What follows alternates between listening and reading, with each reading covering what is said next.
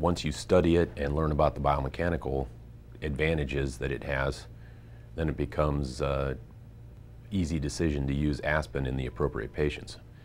It's easy to apply. It does the same thing as other techniques which are harder to perform and riskier to perform for the patient. And the outcomes have spoken for themselves, so we've continued to perfect our technique and think of even more innovative ways to use it.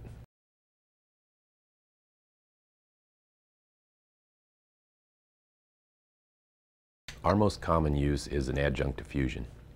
We're using it as a stabilizer for the posterior elements as opposed to pedicle screws, which have been the traditional way to perform a posterior fusion for many years.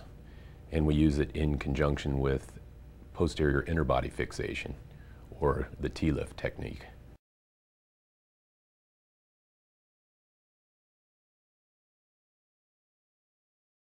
The best patient for a minimally invasive technique is a one-level fusion at L3-4, L4-5, or L5-S1 with one-level degenerative disc disease.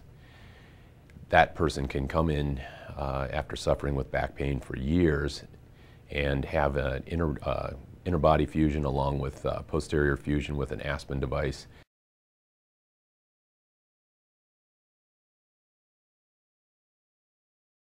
Their pain is better immediately because the joint is stabilized, and then as it progresses to fusion over the next several months, they get even better.